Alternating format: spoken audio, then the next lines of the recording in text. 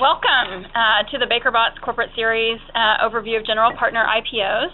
My name is Molly Duckworth. I'm a corporate partner here at BakerBot's, and I am joined by Mike Bresson, who is a tax partner and head of our MLP tax practice, and Nelson Mabry of Barclays, who is a director in the investment banking division at Barclays. And I'm going to give you a quick introduction of the webinar that we have going on today. Welcome for those of you who are listening to us online, and give a couple of opening remarks, and then we will get started. So for any questions that you have during the program, you can send an email to Andrew Scott, whose email is andrew.scott, that's S-C-O-T-T, at bakerbots.com, and we can answer any of those questions at the end of the program. And just a couple of housekeeping matters. This program does qualify for 0.7 hours of Texas, California, and New York CLE credit. For those of you that are attorneys on the line, we will give a number that you will need for an affirmation form during the last 15 minutes of the program. So make sure to listen for that number. And finally, a recording of the webinar will be circulated in the next 24 hours and will also be posted to our firm's website at www.bakerbots.com. So without further ado, we will go ahead and get started. One quick introduction is that this is the first in what we hope to be an ongoing corporate series to cover various corporate legal topics that are relevant. And so we are hoping to be coming to you around once a month with different topics. So look forward to seeing you all for future meetings as well. So our agenda for today, we are going to really just touch at a high level about what general partner IPOs are, what are some of the kind of principal tax and legal considerations, and really a lot around the structuring. That's our experience with general partner IPOs recently. We've seen that more so than other IPOs, there's a tremendous amount of focus on how to structure the entity and how to plan ahead for the way that the entity will be set up and really maximize the sponsor entity's goals with actually having a separate IPO for their general partner. And so we're going to really touch on some of those from both a legal and a tax side, and then Nelson will be able to give us his perspective on the banking side as well. Once we've had a chance to go through some of these legal and tax considerations, Nelson's going to focus a little bit about precedent. So what have we actually seen in the market? What have people done? And how to look at, from a marketing and valuation side, a general partner IPO. And then we'll wrap up with Q&A for any additional questions. So to get started, what are we talking about when we say a general partner IPO? Essentially, this is another IPO of a sponsor's retained interest in an MLP. And we're going to presume for purposes of this webinar that people are familiar with an MLP and with the MLP structure. But so in an MLP structure, the sponsor entity that originally created the MLP typically owns a general partner interest and controls the MLP through that interest, and then often also has incentive distribution rights, or IDRs, and may have other limited partner interests in the MLP itself. And what we've seen recently in GP Holdco IPOs is that you aren't typically going to have operating assets at that entity. It is really going to be a derivative asset of the MLP that provides a way to monetize the sponsor's retained interest in the MLP, but doesn't have separate operating assets.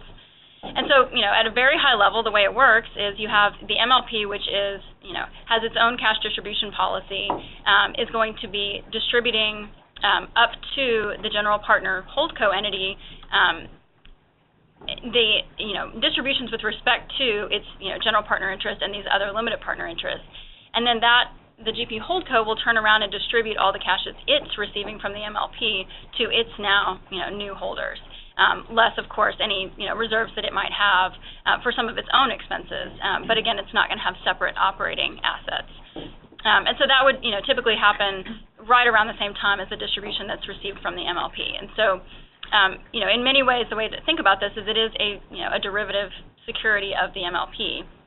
And so when you look at kind of how this structure actually works, if we move to slide 5, this is at a very high level, and Mike will show us some much more detailed and fun tax structuring slides, but at a very high level, this is where you end up. You have two different sets of public owners, one at the MLP and one at the GP Holdco, and the sponsor continues to control both entities. So, it has the control, and which can happen through various methods of the GP Holdco, and then also continues to control the general partner of the MLP. So even though a portion of the economic ownership interest in the GP is sold to the public, they still retain that control. So with that very high level kind of overview of what a GP Holdco looks like, I think what we've seen, when we worked with several issuers earlier this year doing general partner IPOs. I think probably from the get-go, what we spent the most amount of time thinking about was actually picking a structure. And as you'll see, there's a number of different ways that a GP Holdco can be structured. And thinking about which one achieves the right goals tends to be where we focus a tremendous amount of time. So I will hand over to Mike Bresson to talk about some of the tax structuring issues. Sure, and the main structuring issue is, do you want your public entity to be a partnership, or do you want it to be a C corporation? Usually in the MLP world, we like to think about pass-throughs. You don't pay tax at the entity level, but maybe you've got a C corporation. That's what you want to sell to the public. So if you're trying to sell stock of a C corporation that owns GP interest in the public, there might be some benefits to that, but there might be tax at the entity level. And then we'll talk about a potential partial solution to that, the so-called up-C structure, where at least for a while you can defy gravity and sell a corporation to the public and not pay taxes. And we'll talk about some of the usual issues, IPO issues for in any kind of MLP type entity, gain to the sponsor and allocations to the sponsor after the IPO. A big consideration in partnership versus corporation. Why would you even think about taking something you could market as a partnership, make it a corporation, and pay tax at the entity level? It's a difference in who your potential shareholder base is. So that's one reason people will look at the C corporation structure, and we'll talk a little bit more about that. So the three, there's three main tax structures, and then there's also, you've got a choice of state law structures. From a state law point of view, your GP Holdco, your public entity, you can set it up as a corporation, state law corporation. You can set it up as a limited liability company, or you can set it up as a limited partnership, and Molly will talk about that in a little while. On the tax side, you can try to sell your GP, MLP, your GP Holdco just like it was an MLP and a traditional MLP GP, or you can just, as I said, sell a C corporation stock, or you can do the up-C structure, which up-C, it's short for umbrella partnership corporation, which is kind of hard to get any meaning out of that. So the way I think of it is I read it backwards, not UPC but CPU. It's a corporation with a partnership underneath, and we'll show a structure to show what that looks like.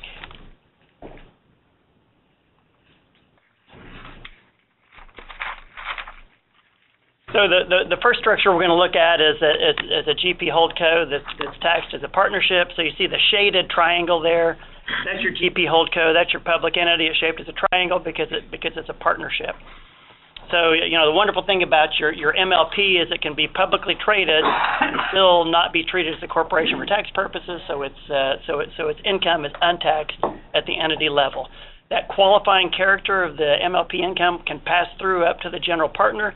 So the general partner can qualify as an MLP just like the MLP does, and the analysis is essentially the same because of the pass-through character.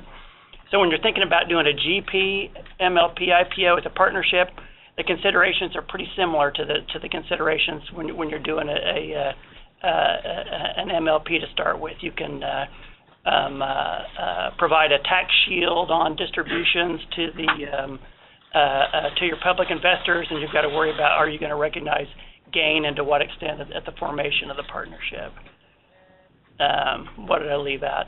And your GP MLP will have the same issue as to who the most likely unit holders are as your MLP does, and that is that partnership units are very attractive for their pass-through benefits to some investors, but for folks like tax exempts that are subject to the unrelated business tax, or foreign investors that might be subject to tax on their U.S. source income, or to people who just think K-1s are complicated and they don't want to mess with them.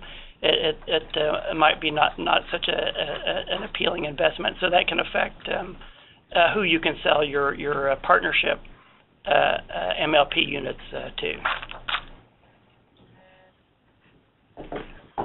The second structure is just you see we got a shaded box there. We are selling our GP holdco to the public as a corporation. You know, it might be that you, for historical reasons, own your general partner interest in the MLP through a corporation, and you just want to sell the stock of that corporation, and that's the most tax efficient thing for you. You get capital gain, and what you have to think about is that if you sell 20% of the stock of that corporation to the public, you're selling a slice of whatever tax liabilities are inside the corporation to the public. So if there's a low tax basis in the assets of the corporation, as MLP interests, GP interests, and IDRs will tend to have a relatively low tax basis relative to their value, because you've hit a home run. The value of your interest has really exploded, and your basis hasn't necessarily gone up.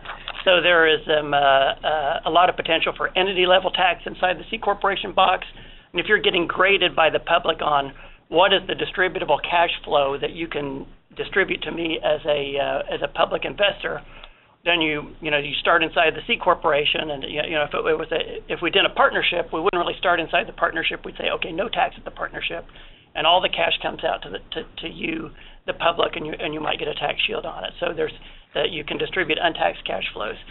With a C corporation, if it's got a low tax basis, it might pay a lot of tax, and what it has available for distribution is the cash that's left after it pays its tax liability. So that's a trade-off you have to think about if you've got a C corporation that owns your GP and IDRs, and you're thinking about taking the stock of it public as opposed to forming a new partnership and taking that public.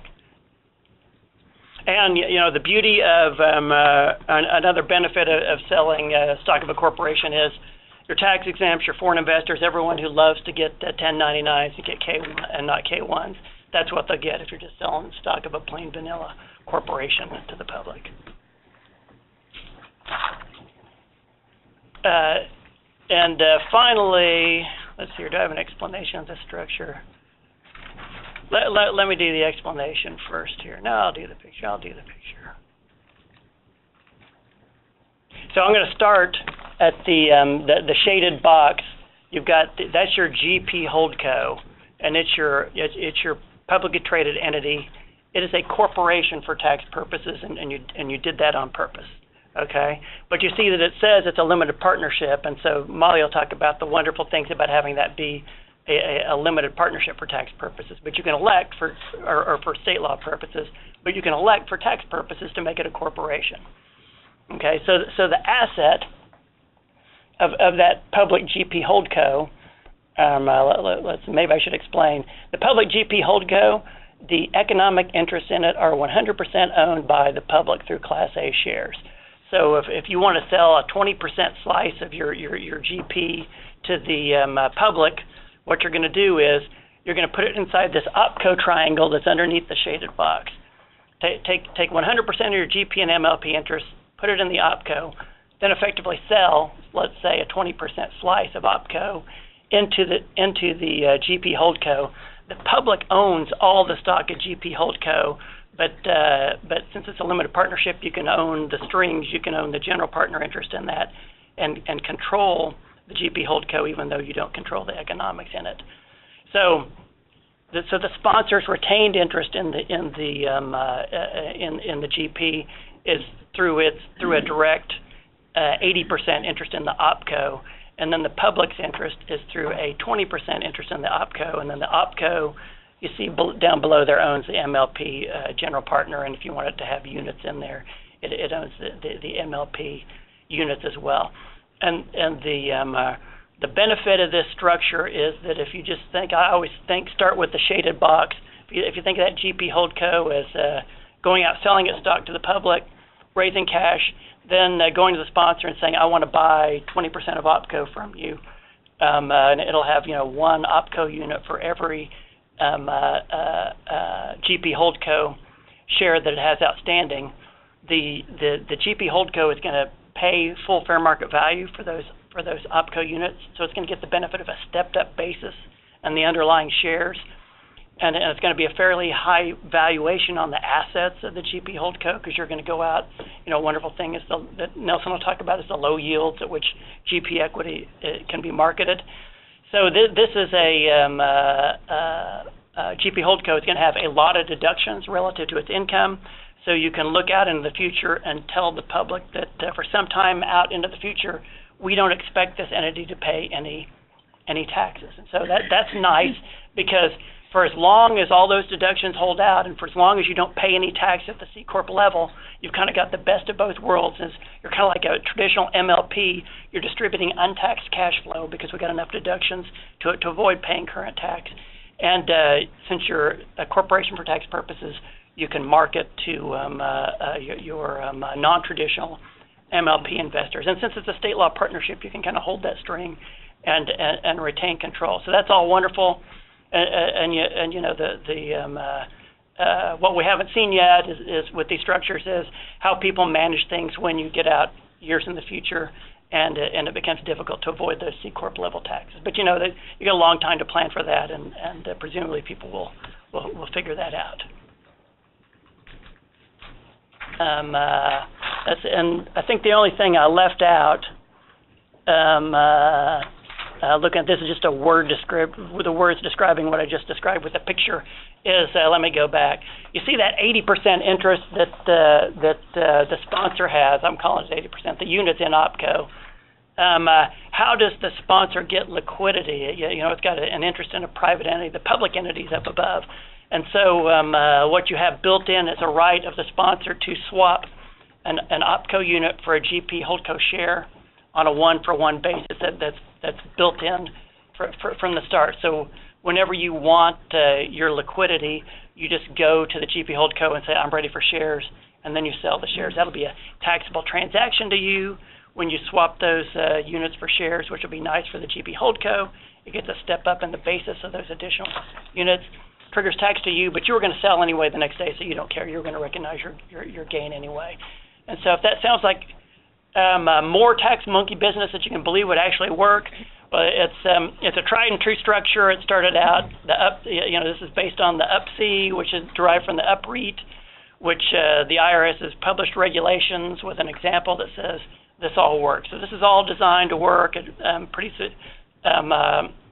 without any need to make any sort of hedging statements in the marketing materials that say, hey, maybe it doesn't work.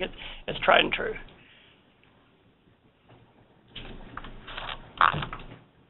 I got way ahead of myself. So there you go. You've got both all these deductions that the GP Holdco that purchased those OpCo units has from its stepped-up basis. They keep it from paying cash taxes. That's a nice story for GP Holdco, the ability to distribute untaxed cash flows. There's also a nice story that you can tell the public investors in that not all distributions from a corporation are taxable as a dividend. They're only taxable to the extent of the current and accumulated earnings and profits of the corporation. Earnings and profits, it's a tax concept that's sort of like cumulative undistributed taxable income computed with somewhat slower write-offs. So, because you'll have that great kind of tax shield effect, in general, you can also look out and say, I'm not going to have earnings and profits for some period. So there will be a period of time when a lot of the investors' distributions are going to be a tax-free recovery of their basis in their shares, rather than a dividend, and the distribution taxable as a dividend. And even if it is a dividend, dividends are nice. They're taxable at a lower rate. They're taxable at that 20% rate plus the Medicare tax. Tax guys always got to talk about the Medicare tax, and then It's kind of hard. Whenever you're planning an MLP IPO, there's a lot of neat tricks you can take advantage of under the tax rules and maybe defer a lot of gain. It's a little harder to do with with an MLP GP IPO. You're probably going to pay tax on your IPO proceeds because you've got a low basis and not a lot of disguised sale tools at your disposal. You've got to also keep your eye on a bizarre issue. That there's a set of rules, the investment partnership rules, that they're designed to keep, say, a mom and pop. You own a shoe store and you want to cash out, and there's some fund that owns a lot of public securities, and it can go around and acquire these little businesses, and you're effectively getting shares of a mutual fund for your interest in your business, and you're doing it all tax free. These investment partnership and investment company rules, the tax version, are designed to kill that, but they're written a little too broad so they could actually pick up your formation transactions where you're getting into your IPO structure, so that those issues can be avoided with proper planning, but you got to keep your eye out for that. So that'll be something you'll end up talking about if you're doing one of these transactions. And depending on the nature of, if you're setting up a corporate GP holdco, there's a whole bottomless pit of issues that you might potentially face. But if you've got a existing C corporation and you just want to sell it, then that's pretty simple. You recognize gain on your sale of that slice of the stock of the corporation. And then last tax slide, you'll be glad to know. Looking forward after the IPO, everybody loves the tax shield, and the way the tax shield works for a GP IPO is similar to an MLP. So if you've done a partnership IPO, then the public, you can market those units to the public on the basis of the tax shield. They'll get on distributions.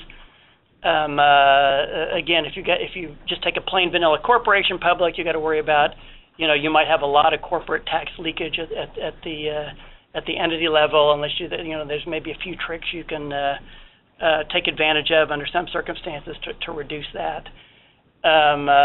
Say if there's a corporate parent and it retains 80% ownership and it can consolidate and it has NOLs. Kind of a long story, probably kind of unlikely, but that's one possibility. And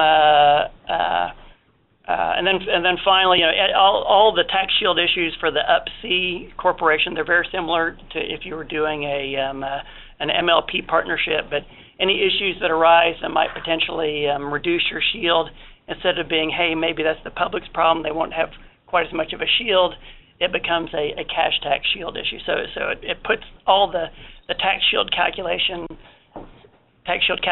in a higher profile, because now you're talking about cash taxes at the entity level that could reduce your distributable cash flow. And so an issue that could come up is, hey, do you have certain types of old goodwill assets that are hard to get a tax shield off of, and that can arise. In many cases, it doesn't arise. In some cases, it does. Just another issue to keep your eyes on. Okay, so we're going to switch back then to thinking about, on the corporate legal side, some of the decisions that get made when you're taking a GP holdco public. Not quite as complicated as the tax side, but there are some differences to be aware of in terms of the type of state law entity that the GP holdco is organized as. So, a corporation, if you think about it from just a fiduciary duty standpoint and the way that you maintain control, one of the biggest advantages that MLPs, realize is through whether you use an LLC or a partnership structure, you have the ability to modify through contract the way that your fiduciary duties and the way that the control is set up for the entity, and so you have this great amount of freedom there, and there's a lot of established precedent around what those contracts would look like, and of course how we've ended up with these very complicated partnership agreements for MLPs. And so if you chose a corporation as a state law form, you don't have that freedom. You are going to be bound by under Delaware law fiduciary duties, and you have less freedom to modify those types of things. And from a control standpoint, a partnership, it's very clear that when the sponsor entity owns the general partner, that they're able to maintain that control of the partnership. whether it's either a corporation or an LLC, that control is really going to be more through the actual ownership. So, for example, in a corporation, you need to own more than 50% of the stock to sort of truly have control over certain voting decisions. In an LLC, again, through this ability to modify by contract, you are going to have a little bit more flexibility there, where you can create some special voting units and things like that that can replicate the partnership. But at the end of the day, the partnership really has the most flexibility for those types of decisions. In addition, there are some things, for example, under the New York Stock Exchange rules, and there's certain SEC rules where there are carve-outs or exceptions for limited partnerships that don't apply to other types of entities. So whereas there's a number of, common themes between partnerships and LLCs in terms of how they're set up from a state law perspective, when you actually go, and look at the stock exchange and the SEC rules, they actually treat LLCs and partnerships differently.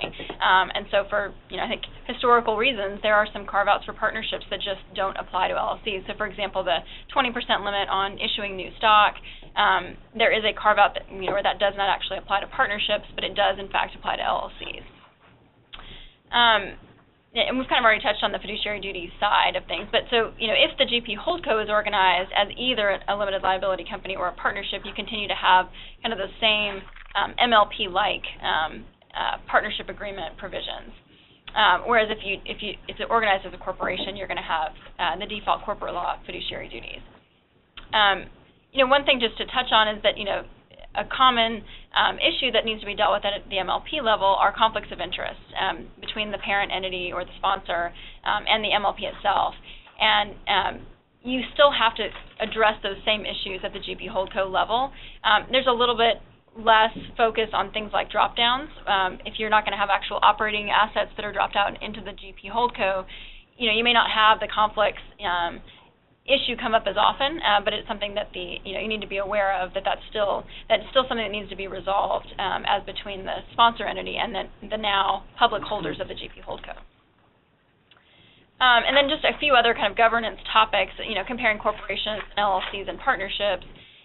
Again, there are certain exemptions that partnerships have under the securities laws. So, for example, they're not required to have compensation committees or nominating and corporate governance committees.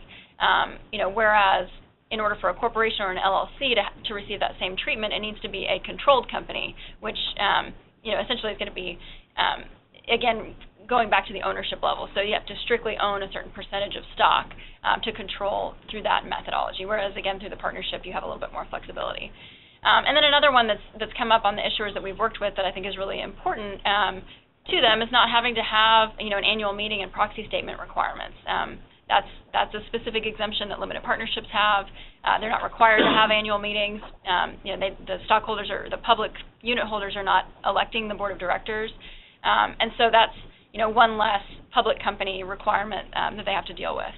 So I think for a lot of reasons that the limited partnership format from a state law perspective has a lot of advantages, and so being able to preserve that limited partnership format up at the GP Holdco, I think is attractive to a lot of people who are considering this structure. And then as Mike mentioned, you have some flexibility there to decide, do you want to be taxed as a partnership or taxed as a corporation, and the state law entity choice doesn't preclude you from picking one or the other.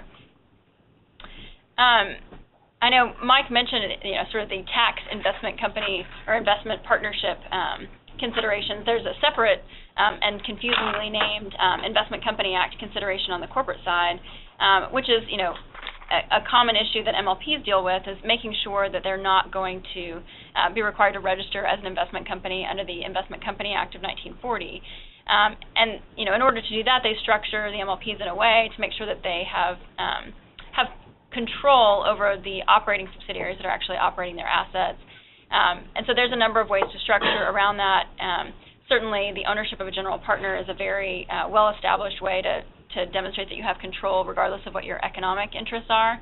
But in some of these structures, as you saw, sometimes the economic interests are not going to be exactly aligned with where the control is. And so we always have to keep the Investment Company Act considerations in mind so that we continue to preserve the right type of control, within the economic and the tax structure that actually, achieves the sponsor's goals.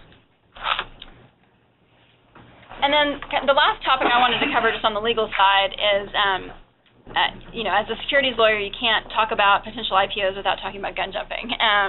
And I think there's some unique issues for general partner IPOs, in part because you already, by definition, you already have a public company. And so you are selling securities that are interest in an existing public company. And so thinking about that, if this topic comes up and you start planning for a potential IPO, gun jumping is one of those things that needs to be at the forefront of those considerations, from the very beginning. So at a very high level, gun jumping refers to the restriction under Section 5 of the Securities Act that you cannot publicly offer securities before a registration statement has been filed. And so, we're focused a lot on not conditioning the market and prohibiting written offers that are outside of what the securities laws consider to be, a proper prospectus, which will not actually get filed until you're all the way down the road in your process where you're ready to launch your roadshow. And so during that whole planning process, and then, even at the time when you filed, and particularly if you file confidentially, there's going to be, this information out there about getting ready for this IPO. And you need to think about the, potential traps around your existing public company. So, for example, you have any communications that are about the MLP could also be considered, conditioning the market or sales materials really for this potential GP holdco that's about to go public. And so that could also bring in things like research reports by investment banks. So if you have an investment bank that's been engaged on a GP holdco, they oftentimes will have to stop publishing research on the underlying MLP. And those are sort of considerations you have to kind of talk through and make sure that your everyday communications on the MLP are not going to rise to, a gun jumping issue for a GP holdco. And then, also just keeping in mind that the IPO itself, is likely, or the potential IPO up at the general partner is likely to be material non-public information for the MLP. So to the extent the MLP is looking to access the capital markets or do transactions during the process while this GP holdco registration statement is on file, that's an important consideration for the securities lawyers and the company to consider. So you make sure that you're not running afoul of any gun jumping rules that way. But of course, it's not not intended to in any way stop the MLP from releasing its regular business information. It doesn't stop you from doing your press releases and your earnings releases in the ordinary course. The important part is that you continue doing it in the same manner and with the same scope as you have in the past, and that you're not trying to put a spin on it or put an angle on it that now suddenly focuses on the value of your general partner. That's, I think, where you could potentially have a trap there. So with that, we will hand it over to Nelson to talk a little bit about what some of the GP holdco precedent looks like and what some valuation considerations are. Thank you. So we've talked about the three types of structure. There's the plain vanilla corporation, the Up-C, which is kind of a mix in between, and the limited partnership. Then we've also talked about what that means for taxes, how you think about governance and regulations. And the last part of that is how we think about from an investment banking side on the marketing, on the valuation, and on the timing. And so as an issuer, ultimately it's a big grid. It says, okay, I have to choose one of these three structures, and then I have to think about, based on those three structures, how important is taxes versus governance and control and the regulatory side of that, and then how do I maximize my valuation in a current market. So what I want to do in these few pages is talk about, okay, you understand theoretically what are my options, what have the last 6 GP IPOs chosen, and we can talk about either why they chose them or what it's meant for them.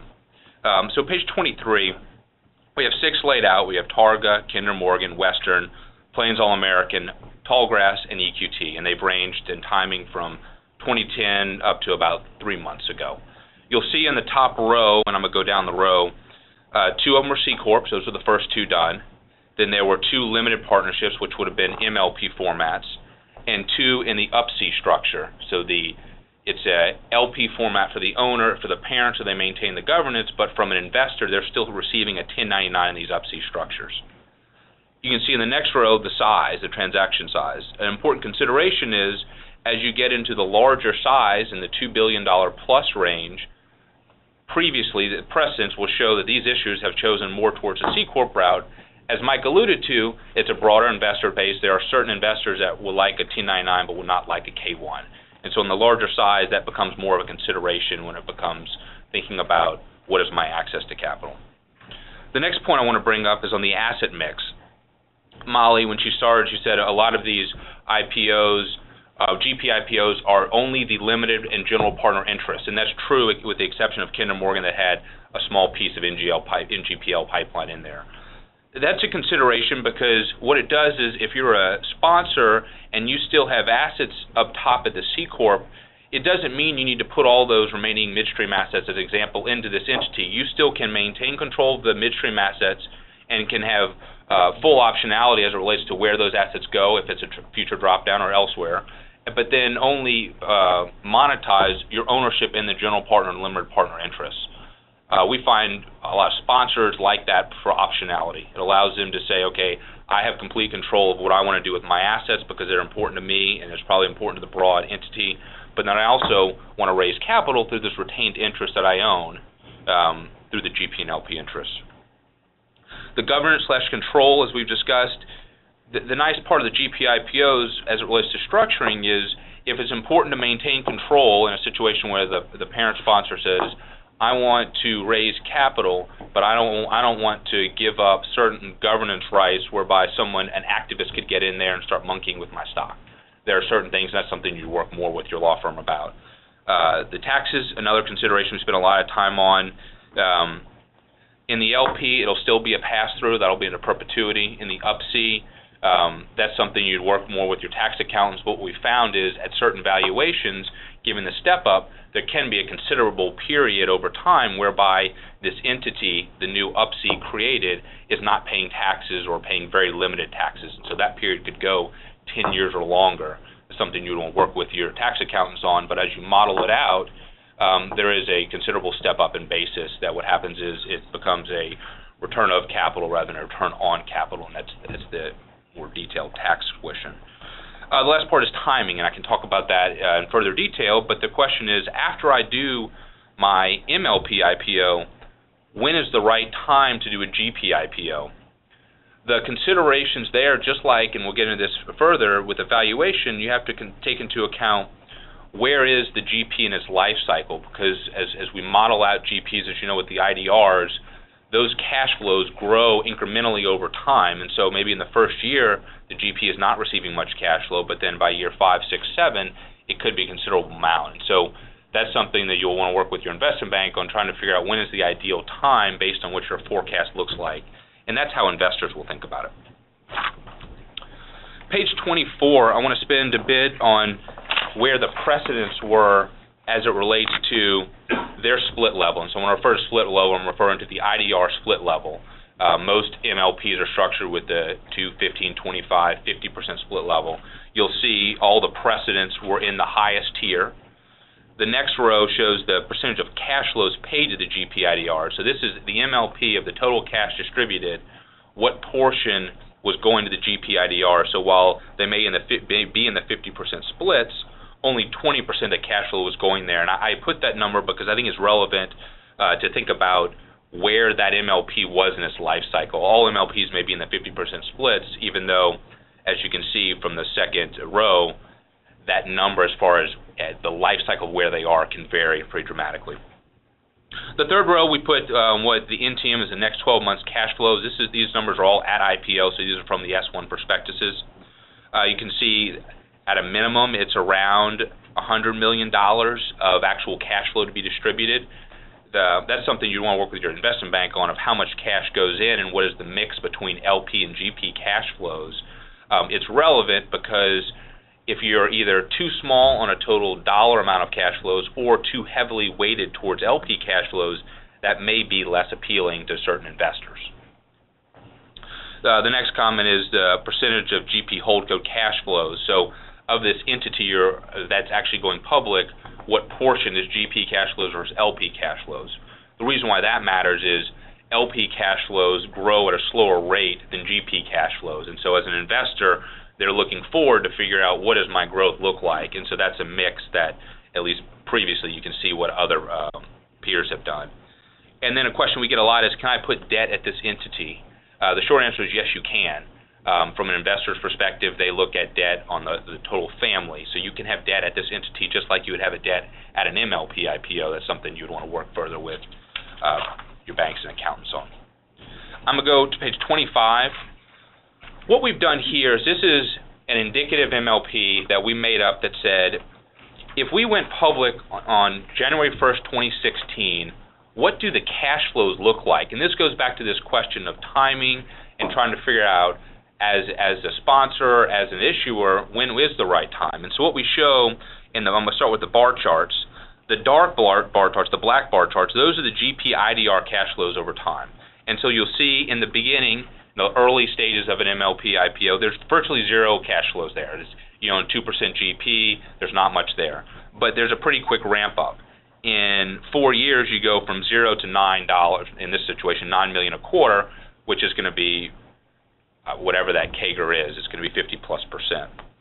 The bar above that, the dark gray bar, is going to be your LP cash flows. As we discussed earlier, previously issuers have put in LP cash flows as well. What it does, it allows them to monetize both their GP and LP cash flows so they can raise more proceeds, but also slows down the growth of this entity. And that's what goes to the line chart above, and you can see the percentages. What those percentages represent is a forward growth rate at that point. So if I took Q1 16, it's a 19%. So if I go Q1 16 to Q1 19, what is the forward growth rate of those cash flows? What you'll see is the numbers go up over time, and then they start coming back down. The reason is the IDR cash flows. IDR cash flows ramp up, and then once they hit the 50%, they start to slow down. There's still a big ramp, but that's what you'll see as it relates to most MLPs when you model them out on a forward basis. This is how they lay out, and what you'll find then is, at least previously, most MLPs have targeted the 50% splits, and you can see at the bottom we've laid out the quarters being public, where the split level of this indicative MLP is, and where the cash flows that this entity is receiving. We'd recommend you work with your investment bank on exactly how many LP units go in and what the timing looks like. This is just an indicative chart to think about it, because each issuer is different. I'm going to flip to slide 26. The question comes up, well, how do I value this entity? Is it any different than I value an MLP? So we think about an MLP is the current distribution, so a yield, plus there's growth on top of that going forward. That's the same valuation that we approach from a GP. You say, okay, what is this entity? What kind of cash, as an investor, what kind of cash flows can I receive now? What would I expect those cash flows to be over a forward period, let's call it 3 to 4 years? And then as a result, how do I think about valuation? You can look at it from a current yield. You can look at it on GP multiples. And so if you say the total entity is worth $1 billion, I'm going to back out the value of the LP units, and what does that mean on purely GP-only valuation? And then you can say, okay, what does that mean on a IRR? And so if I invest now, I get cash flows and I exit. Those methods are all the same as it relates to an MLP valuation. The second part of that is, now, because there's a public MLP marker out there, isn't there a way that an investor could use the valuation of the public entity to impute some valuation of the private entity? And there is. There are certainly ways you can look at relative distribution yields, you can look at the total value of the entity, EBITDA multiples. That's something you'd work with your investment bank, because there's a slew of ways to cut the data differently. The point is, the valuation isn't that different from the way you think of an MLP, and that's how investors approach it. What I'd like to spend a minute about is, what is this S1 and how do I think about the document? What happens is the S1 that you create for a GP IPO is very similar to what you create for an MLP IPO. And when I think about it from a valuation perspective, it has a forecast, and so you'll have a 1-year forecast. Now that forecast typically takes a slightly different format than what you would see in an MLP, but it's still a forecast, and every issuer has approached that differently. But there's a forecast just like you see in MLP. There is no MQD, and so because the GP IPO, a lot of question we get is, well, can my GP holdco have subordinated units and IDRs just like my MLP does? That's never been done in the past. We recommend having a traditional structure where there is no MQD and subordinated units, but you still would have some sort of distribution from your forecast of what would be expected to be paid at a minimum. As Molly mentioned earlier, I think the last thing I would say is, because this entity only has GP units and LP units, there's no maintenance CapEx. There could be interest, but the cash flow paid out is usually all of the cash available. You don't need to really retain any cash. Maybe in one quarter you would, but from a longer period, you pay out all your cash flow because this entity is purely a derivative of the underlying MLP, and so without holding assets, coverage is less relevant. You think of coverage as kind of your buffer. You may have that on the asset level. That's less relevant as you think about the general partner. I'm going to flip to slide 27.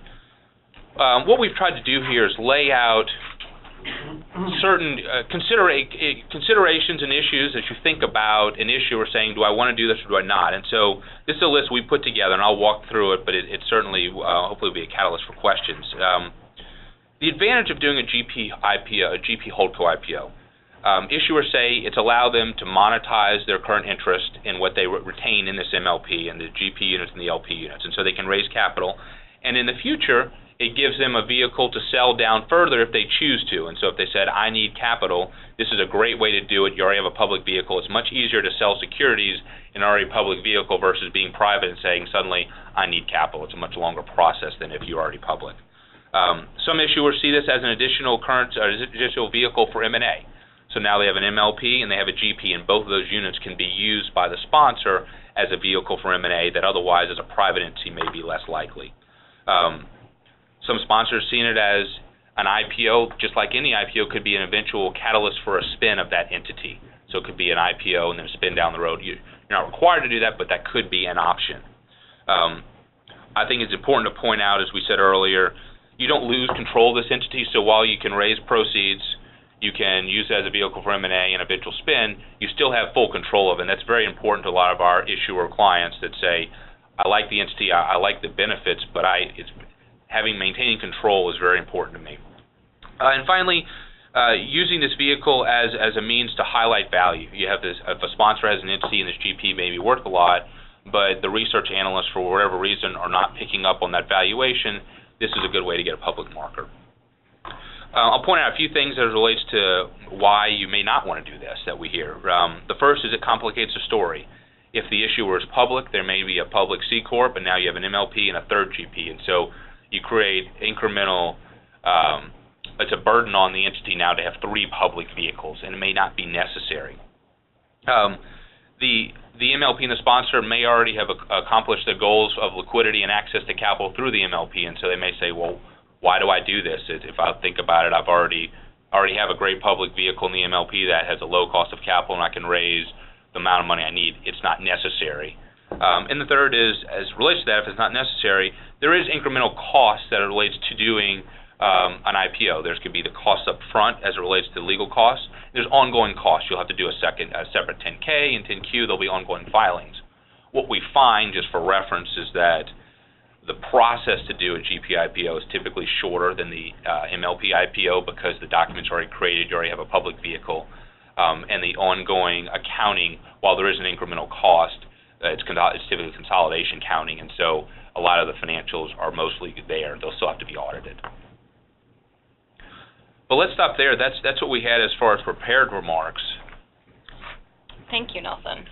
And this is the point in time in the presentation when I'll give this quick public service announcement about any attorneys that are participating via the webinar. You would need to use the following code in order to get the appropriate CLE credit. So the code is 58492, and I'll say that a couple more times, 58492, and we'll repeat it one last time, 58492. So with that, we are happy to answer any questions that may have come in either through the webinar or that those of you that are attending in person might have. I got one for Mike. Ha-ha. 2 parts. I knew there was an undertax in this. Can you give just like literally a 50,000-foot overview? I guess it's 2 questions that aren't related, but a 50,000-foot overview on tax exempts and why they have feelings about partnership versus corporate tax. And then the other question, just totally unrelated, is in this Up-C structure, I was used to kind of one of the fundamental features of the Up-C structure being one of the tax allocation agreements, and I didn't see that kind of in the diagrams. Is that something you don't typically see in this MLP Up-C structure, and if so, why? Okay, there are two questions for those of you out on the phone. One is how do tax exempts think about investment in corporations versus partnerships? What are the issues there? And the other is you say Up-C, and I think tax distribution agreement. Do we have one of those here? So the first question, I mean, imagine a world where a tax-exempt entity could go out and buy an interest in a partnership that was conducting a business, and and that's a world where the tax exempts would take over the world because no tax would ever be paid by the business. So that's the most tax efficient structure. And so when this started to become apparent in the 60s, Congress enacted the unrelated business income tax, which says, okay, fine, tax exempts. You can earn capital gains on stock. You can earn dividend income, but and you can earn certain kinds of you can own interest in partnerships and engage in certain kind of unlevered real property investments. But in general, if you are an investor in a business partnership, we're going to tax you like you were a taxable investor. So some tax exempts, if they like the partnership idea, they might invest through their own blocker corporation. Or if they don't want that compliance burden, or that's not how they think about the world financially, they might just shy away from those kinds of investments at all. So if you're out there selling just a standard MLP type pass-through unit, then the tax exempt has some thinking to do about how it's going to own that, or whether it needs to take a pass or wants a different kind of vehicle. Up-C, I have to fight. I like to say when I'm describing this the Up-C type structure, I'd like to call it the yield code type structure, but that blows people's minds because yield code, they think renewables, and it's not renewables. But the Up-C, classic Up-C takes advantage of the fact that since the corporation is not going to pay the sponsors for the step up that it's getting in the IPO. Corporation gets a step up in the IPO, but it doesn't get any real valuation benefit from that. And so the sponsor says, "Fine, pay me. You got to step up, and it's worth nothing to you. Pay me the cash value of the step up over time as you enjoy it." And so Up-Cs, and so they don't try to distribute distributable cash flow. So they're not graded on their cash flows. They're graded on their earnings, and that doesn't hit their earnings. So that cash that goes out under the tax distribution agreement makes the sponsors happy. And since the corporation claims that it doesn't care about the step up, then it shouldn't care about the loss of the benefit of the step up. And that works great in that world where you're graded on earnings. But when we enter the MLP type world, you're not graded on earnings, you're graded on distributable cash flow. And if you're taking some of your distributable cash flow from your step up, I mean, that's basically what you have to sell, is your step up and the fact that you're distributing untaxed cash flow. So if you're effectively paying tax under a tax distribution agreement, you're fighting your model of distributing untaxed cash flow. So you don't want to do it. That's very helpful. Thanks. Any other questions? Molly, my bet is that the holdco would not qualify as an emerging growth company, the affiliated status with the public MLP. So the question is whether the holdco, the GP holdco, would qualify as an emerging growth company because of its affiliated status. So it's going to be separately considered whether it's an emerging growth company or not. And so kind of depending on the facts and circumstances for each sponsor entity, you have to take a look to see if they do actually qualify as an emerging growth company. But they aren't de facto removed from the ability to be an emerging growth company as a GP holdco. Maybe. So maybe is the answer. Yes. Quick question, Mike, for you. This might be pretty detailed, but in the last couple... I love detail. The last couple of fee structures we've seen, the number of units at OpCo is equivalent to the Class Bs plus the Class As, that's shares that are kind of held by the public and the sponsor. So two-part question. The question is, can those diverge so that they don't have to be equal any longer? And then second question is, are there tax implications why you would or would not want to make those different? Sure. I'll repeat the question for the folks on the phone. the question is that when you're looking at the Up-C or YieldCo type structure, if you count up all the shares that are outstanding in the public Up-C vehicle and all the units that are outstanding in the OpCo, they all add up to the same. And what's up with that? And was there a second part to that? Yeah, just, are there tax reasons why that is the case, or why you could diverge or couldn't diverge? Right. No. It's all just basically economic scorekeeping. You know, let's say you've got a business that you're putting into the structure, and your OpCo is going to divide it up into 100 units. So there's 100 equal units of economic ownership, and you're going to sell 20 of those units to the C corporation. So the C corporation is going to go out and raise cash equal to the value of 20 units, and it's going to pay that to the sponsor. And so for every, as you point out, for every that corporation has 20 shares outstanding, it's going to own 20 units, and that is on purpose, and it's designed to track the ability of the sponsor to take its 80 direct OpCo units and eventually someday perhaps swap them for 80 shares. So you want that one-for-one economic correspondence so people can keep track of what they own. If that gets thrown off, I would say the wheels come off the wagon. I'm not going to say it's impossible, but I mean it's just fundamental to the structure. And then, sorry, one more question, unless others feel free to chime in. But marketing issues aside, in terms of broader investor base and potential C Corp currency for acquisition, if given the choice between an Up-C structure or an MLP structure, for tax reasons, is it fair to say that typically you would choose an MLP structure over an Up-C, barring kind of other marketing issues, or is that too simple? Okay, the question is, how in the world can you as a tax lawyer stand there and put somebody inside of a C corporation, right, when they could do the deal as not a C corporation? And that is, you know, that's the basic bias of a tax lawyer. You know, Baker Botts would say, friends don't let friends put assets in corporations. Corporations are like roach motels. The assets go in, they don't come out. So general rule, no, we don't like corporations. We don't like to put assets in corporations.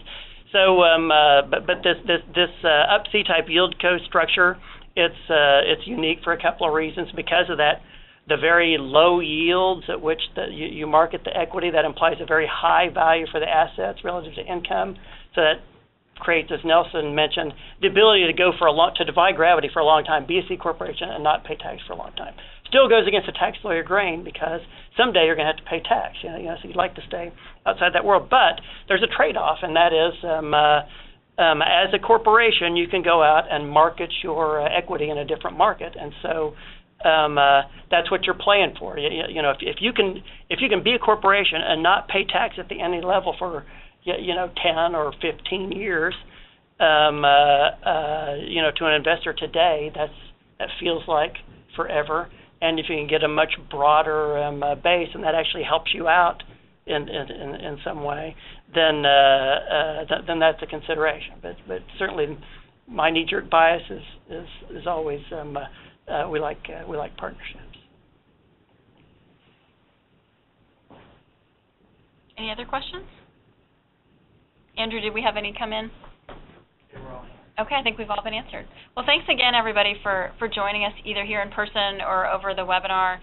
We look forward to speaking to you again soon in an upcoming corporate series, and thanks for joining us. Thank you all.